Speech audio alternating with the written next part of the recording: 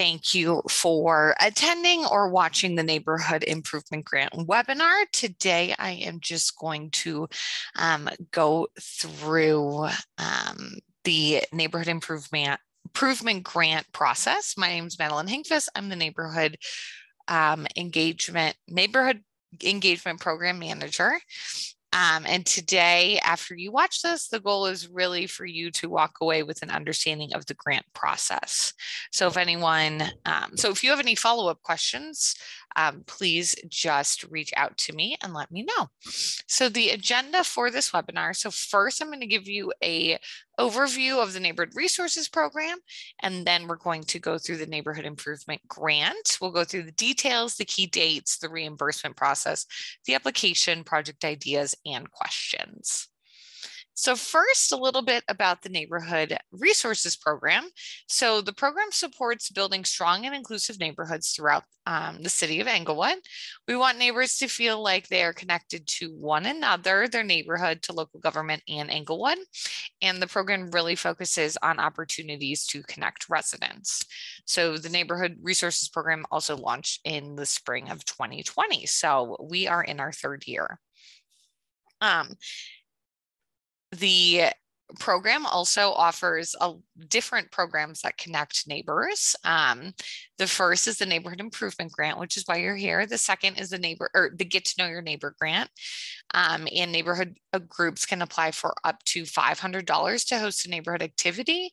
This type of activity typically takes place over one day, and they use the money for food or entertainment, plates, napkins, utensils, things like that. And past events that were supported by this grant were block parties, happy hours, picnics, bringing in food trucks and things like that. We have the Welcome to Your Neighborhood bag. So if you have a new neighbor that just moved into town, you can pick up a bag from the city, and we have a lot of city information in there, and go over, introduce yourself to your neighbor and give them the bag. Then we have the Snow Buddies program. Those connect individuals who are in need of getting their snow shoveled, and volunteers. So we connect the in need and the volunteers are responsible for shoveling their Snow Buddies walkway and sidewalk. And it's been a really successful program. The next are probably the two most popular programs. We've got the Block Party trailer and the Backyard Movie Kit. The trailer has everything you need to throw a block party. It's stocked with essentials like tables and chairs and games, and you can reserve that on weekends starting in the summer. And then we've got the Backyard Movie Kit, which is everything that you need to throw a movie night in your neighborhood. And the kit does include speakers, a projector, a screen, and more. Then we do have a free mediation program. So if you're having any issues with any of your neighbors, you guys can sign up for mediation, and that is a free service. And then we've got the Neighborhood Group Leader Network, and that is for individuals who are wanting to get more involved in their neighborhood, and group leaders from around the area or from around Englewood come, and we brainstorm and chat and just network with one another. And that the next meeting for that is coming up on April 4th, Tuesday. So a little bit about the Neighborhood Improvement Grant. So this is going to be the second year that this grant is open, and neighborhoods can apply for up to $3,000. And these grant projects will celebrate your neighborhood's unique character, engage skills and knowledge from neighbors, improve the quality of life for your neighbors, enhance neighborhood pride and identity, and improve the physical condition of the neighborhood. And then the last part of the grant is there is a 25% neighborhood match that is required. And I will go through that more in detail. So this is the timeline. So grant applications are due on April 17th. The week of May 8th, grant recipients will be notified. And then after May 8th, grant projects will begin. And then the final grant report is due on December 1st. So who is eligible for the grant? So projects are intended to implement new improvements to neighborhoods. Projects must be located within the city of Englewood and cannot be on private property for the benefit of the owner. And then grant projects must be publicly accessible, and projects must be completed and maintained by the neighborhood. So now we're going to detail the grant match. So when you are filling out the application, you must provide a match equal to 25% of the amount requested. 15% of that amount is provided in the form of volunteer time from the residents that live in the neighborhood. And that volunteer time is valued at $25 an hour. And then the other 10% can be volunteer time, donated services, monetary contributions, or activities that improve the neighborhood. So some activity examples are setting up a neighborhood website, hosting a neighborhood social, distributing a newsletter, or any other activity. So an example of this, so say a neighborhood applies for $2,000 and that is approved for Sunshine Neighborhood, a made up neighborhood. So the neighborhood is required to match 25% of that $2,000, which is $500.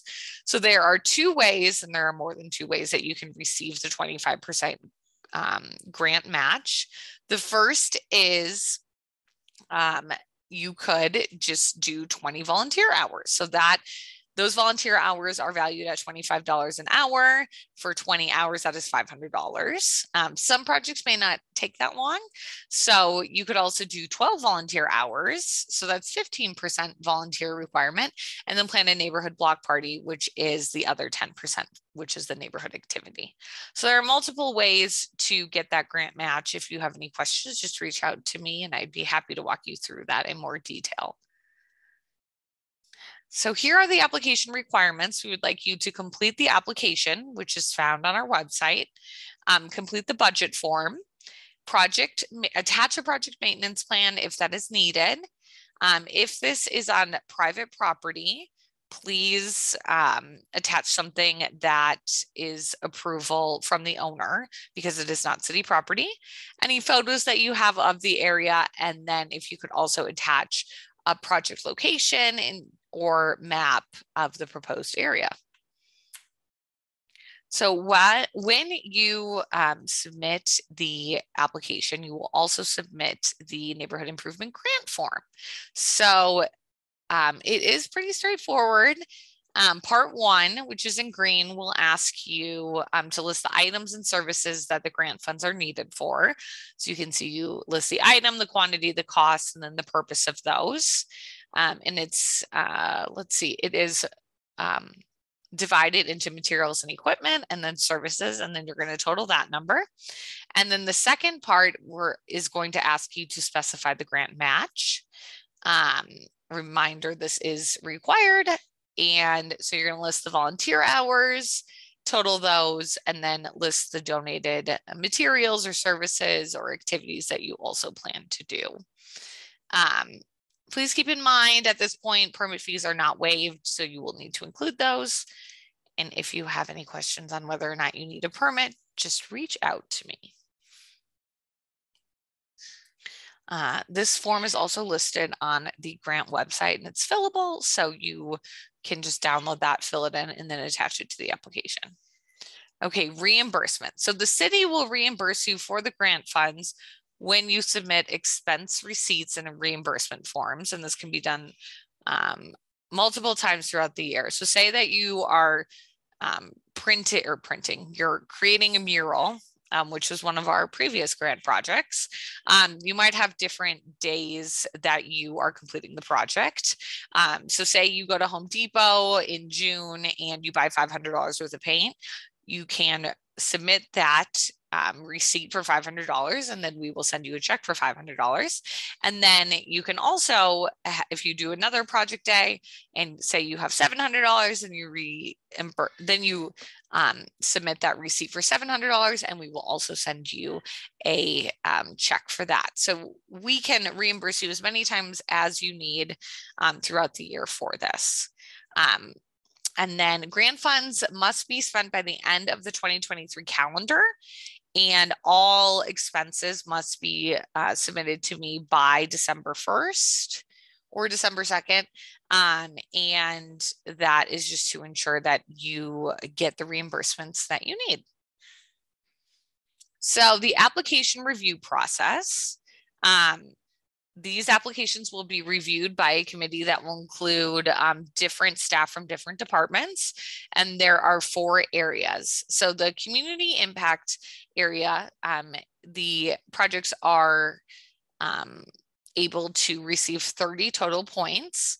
And we, as a committee, will look at and ask, does this project have a positive impact on the Englewood community?